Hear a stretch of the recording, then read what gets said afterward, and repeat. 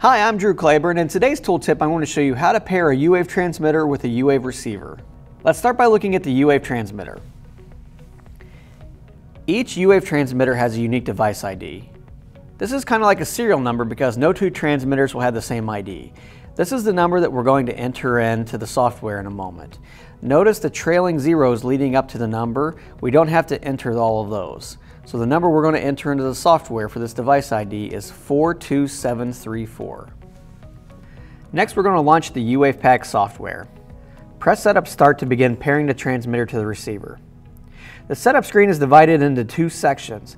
The top section represents the receiver that is currently plugged in, and the bottom section represents the transmitters that are currently paired to the receiver. To begin adding a transmitter, click the Add button at the upper right-hand corner of the window. This is where we enter the transmitter's device ID.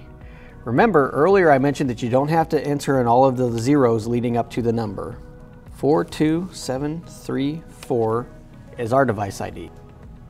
The channel field will default to the first available channel from the list. To change it, simply click on the down arrow and select the channel that you want. The group ID and band ID are linked to the active receiver. Don't change these. Click OK to continue.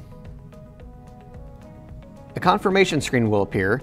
This means U-WAVE Pack is ready to receive data from the newly added transmitter for the first time. If you're ready to send data from the measuring tool, click Yes. Make sure that your tool is ready to send data and that there's a numeric value on the screen and that it is not in preset mode. Press and hold the Data Send button for about 1 second. In the U-WAVE Pack software, notice that the R that was originally next to the transmitter in the status column is now a C, meaning the gauge is connected.